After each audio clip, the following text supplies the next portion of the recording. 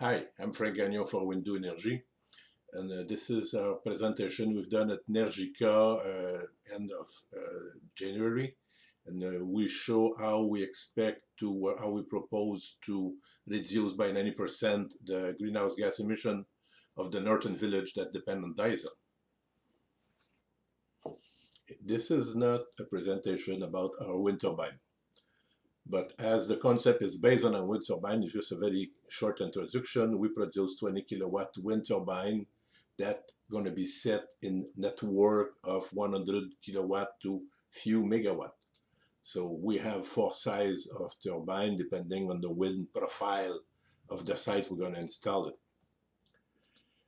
So wind energy is something random, as you can see in the image. So real-time wind power, sometimes you have the maximum capacity, sometimes you have nothing. Everybody know that. We can reorganize this to make better analysis using the wind class supplied by the Wind Atlas of Canada. So for example, for a class of 6, which is wind from 5.1 to 6 meter per second, you have an occurrence of, let's say, 10% per year, and knowing the wind farm, you know which kind of energy you're going to produce for that period. So if we have a standard 1 megawatt wind farm with 50 of our wind turbine, it's going to deliver similar to giant wind farm. So it's going to be 30-40% of the capacity of the wind farm that's going to be supplied to the grid, and which leave, of course, 60-70% hole in the energy production that must be filled by the grid. This is not very interesting for the grid. They have to manage that, and they have to have this auxiliary system to support that. So if we do oversized wind farm, instead of putting 50 wind turbine for a 1 megawatt connection, we put 100 wind turbine. You have exactly the same profile, except it's double. You have twice the energy, you have twice the wind turbine. So what you see on the graph, the yellow pages, the yellow part is what you deliver to the grid. So it's that you have a much better density for the grid. You can have 50, 60, 65% of efficiency on the connection. But you lost a part of the electricity that can be produced because of course, sometimes you produce 2 megawatt because you have twice the wind turbine. So there's a certain loss, 20-25% loss that count. So if the standard wind farm, you produce electricity at 3 cents per kilowatt hour, when you double the number of wind turbine, you're most probably going to have the electricity you're going to deliver to the grid going to be something like 4 cents per kilowatt because you have some loss. Of course, if you sell electricity 5 cents, it's not useful.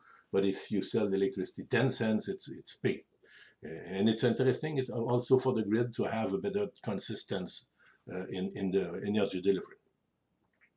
Now we can go above that and go to make 200 wind turbine farms that's going to be able to, of course, to produce up to 4 megawatts sometime.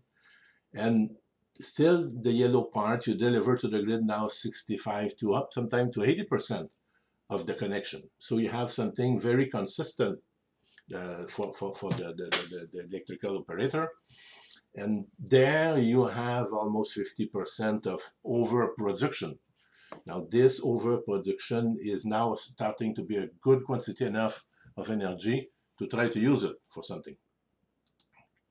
So if we go up north now and we install 100 wind turbine of 20 kilowatt of wind turbine, which is quite the equivalent of a one giant 2 megawatt wind turbine. It's going to be the same profile. And what we show here can also in some place sometimes be used by giant wind turbine when it's a larger city. Average wind of 6 meters per second is common up north. Sometimes, most of the time, it's a bit more than that. So we're going to deliver to the grid 43% of the capacity if we of 2 megawatt, and of course we still have a hole of 57%. So how we manage that? We, with the profile with the wind farm and the profile of the wind of a site, you can see how much time you're going to have. For example, 350 kilowatt. You can say that 70% of the time we're going to have a steady 350 kilowatts. So if we have something that we want to manage with a good density, that's a good setup. Or you have 80% of the time 200 kilowatt, and you have 1.8 megawatt or more 33% of the time. So you have a figure of how is your wind farm going to act with the wind profile. And if, for example, you need something very consistent for 250 kilowatt, but instead of put 100 wind turbine, you put 125, 130, and you're going to reach it. So you can make the optimization based on this basic graph. Now, how do we apply that on Up North Village? If we have a 1 megawatt generator in a village, most of the time the average use of the electricity is going to be about 500 kilowatt. So let's say on an average of 500 kilowatt, our wind farm, our 100 wind turbine farm, going to supply 70-75% of the electricity demand directly by the wind turbine. And we use the first part of the overproduction to keep some battery load. So those batteries can supply another 10-15% of the demand, which is still wind energy, but it has been stored in batteries. So that's increased the clean energy for the electricity of the village of 80, 85, 90% sometimes. And still, there are going to be sometime not enough wind for a few days, and the battery is going to be empty. So we're going to need the diesel generator sometime. So we can say that 10-15% of the demand come from the diesel generator.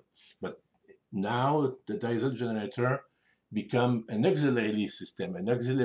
It's not anymore the main power of the village. It's an auxiliary. So it's in case it's make the electricity supply absolutely safe, but the decarbonation is now 90%. Okay, now the green part of the graph is the overproduction that we can use for heating. And of course, we're going to need some heat storage to use that correctly. Now this is annual profile of a wind farm for a village, but we have to take in account that there's much more energy up north in the wind in winter than in summer. You see, for example, in that example, in summer you have 86 watt per square meter of energy in the wind in average, while in winter you have 382. Of course, it's a huge difference. It's not always that huge, but it shows that we're going to produce much more electricity in winter, and it's in winter that we need heat. So we won't produce too much heat on summer when we don't need it, but we're going to have a lot in winter, and this is what we're looking for. Okay, how does it work? You may have, let's say, 2, 3, or 4 megawatt of wind turbine for a village. You may have other random energy from solar or hydrogen, for example, and you still have the 1 megawatt genset that you can use. And all this go inside batteries, a good set of batteries to make the production, to smooth the production of energy. And it's passed through an inverter that is sized to grid capacity. We're going to come back on that. And this inverter gives the electricity and the heating for the houses and the commercial building. So we have 3 MPPT on the battery charger that allow the system to maximize the efficiency of everything.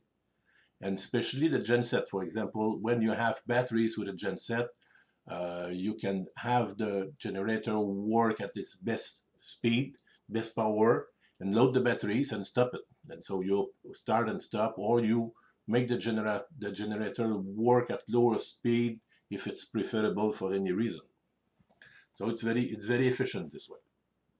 Why we want to size the inverter to the grid capacity? We have a distribution network capacity. Let's say it's 1.5 megawatt, and we have the basic electricity demand that vary, of course, continuously.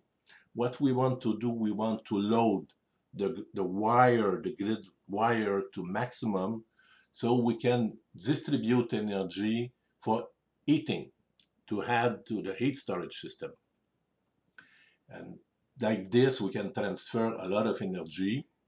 Of course, we don't always have the maximum capacity of the network that is available. So we still, of course, first work on the basic electricity demand. And sometimes you have less electricity that you can distribute for the heating. Even sometimes you have less wind, less other energy, less random energy. You need to use the battery, you need to use the diesel. Still, it's managed by the center and the center system. So how does it work? The center system is centered around EVLO batteries, and we have a letter of interest for demonstration by EVLO, by the way. And the control system most probably going to be built by ILO from Hydro-Québec. The system controls the energy available, the source of energy. You see how much wind energy you can receive. You see how much solar or hydrogen energy you can receive. It reads the charge of the batteries. Do you need more energy in the batteries and everything? Read the demand and set the system according to that. So if you have the battery is full and the grid is already low, the system may decide to reduce the production of the wind turbine. If you have, for example, 100 wind turbine and you want to cut the electricity by 50% because you have too much, you shut down 50 wind turbine. That's it, that's all. So it's you can manage it as you need. And on the other side, if you don't have enough wind, you don't have enough sun, you start the genset, and you start the genset at appropriate level. So the central system controls everything. And on the other side, you have to see what's the demand. The system has to control what is electrical demand and what is the level of heat storage in the system on the backup. For example, if you have 100 house with Steffi furnace, for which Hydro-Québec have signed a distribution agreement, they give subsidies for that.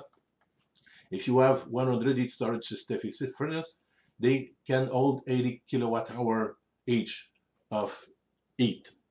They can store that. So altogether, it's 8 megawatt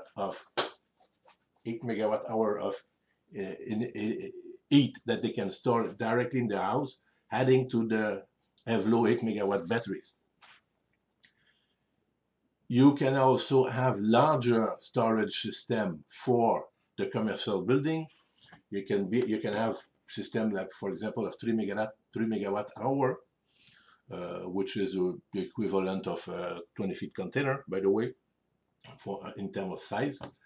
And if you have 5 of that, then you can store 15 megawatt hour of energy over there also. So you have a lot of storage to back up the random incoming energy. Sometime you're still gonna have too much wind energy. If you're not forced to cut the wind production, the best you have to try to use it. You can shortcut a part of the production directly to the large heat storage system. This needs supplementary wire. It's going to be DC current, but it's for few large systems. It's working. So it's maximize the efficiency of everything.